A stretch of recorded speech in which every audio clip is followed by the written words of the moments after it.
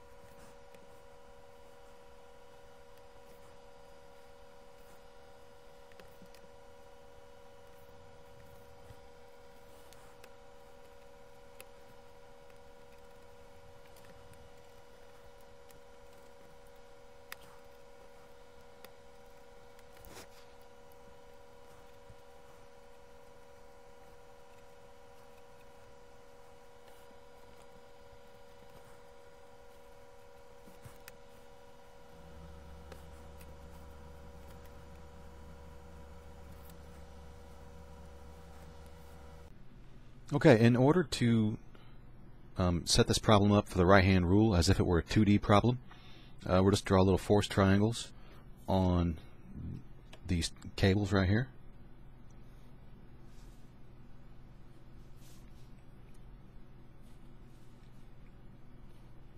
But I want you to realize here the magnitude of these vectors when we set these up. The vector BD is -6, 7, 6, and BE is -6, 7, -6. Both of these, BD and BE, have the same magnitude, that is 11. But notice we want to take the moment, we want to find all the moments about this boom, which is along the x-axis. The x-coordinate of these vectors is not going to affect our moment. It's going to be parallel to the x-axis, and so we won't have to worry about that moment. So when I draw these triangles, I'm only going to concern myself with the z component going this direction and the y component going this direction. Alright, so these are both going to be set up as a 6, 7, 6, 7, and then our magnitude over here is going to be 11, because we still have to square all three of those, right? Or take the square root of all three of them squared.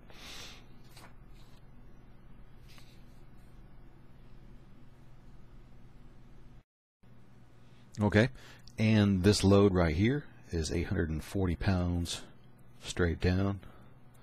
Alright, so when we go to set this up, we look at the moment about x. Notice that both of the forces from these cables and this load and our reaction forces, all of these intersect the x-axis, and so we won't even worry about the moment about the x-axis.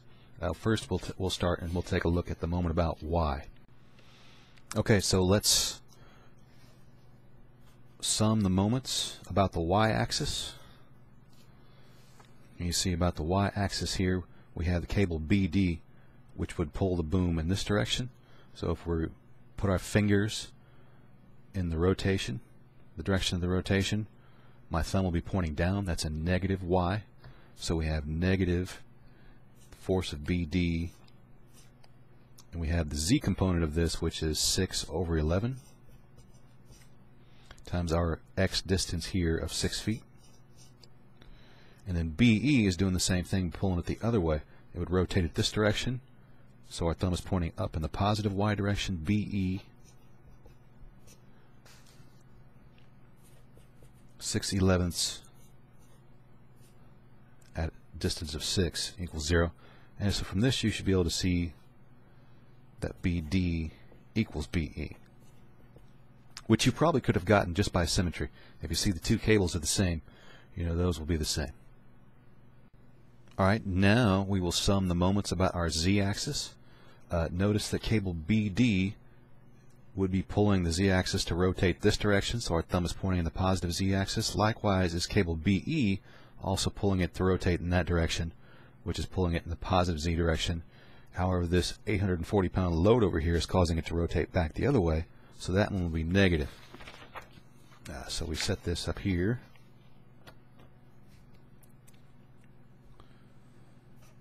Sum of the moments about the z-axis equals 0.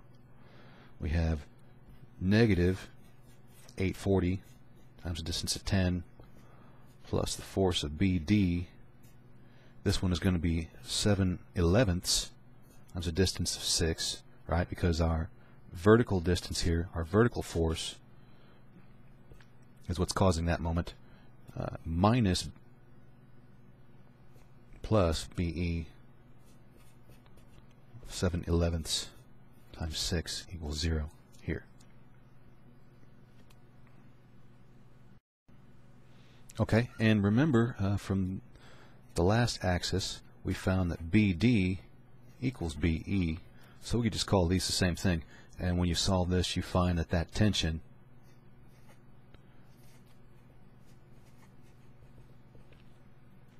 is equal to 1,100 pounds.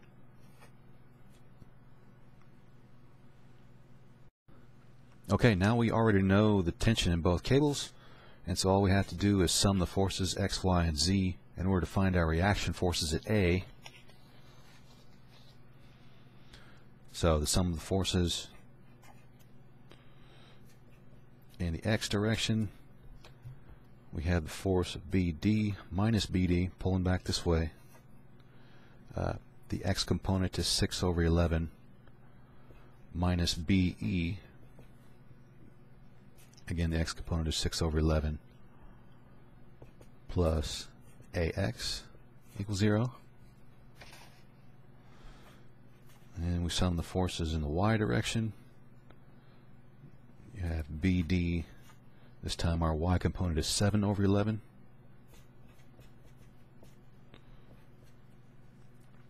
plus BE 7/11 minus this 840 straight down plus AY equals 0. And if we sum the forces in the Z direction, you get plus BD pulling this way. Our Z component is 6/11 minus BE pulling back the other way, or 6/11 plus AZ equals 0.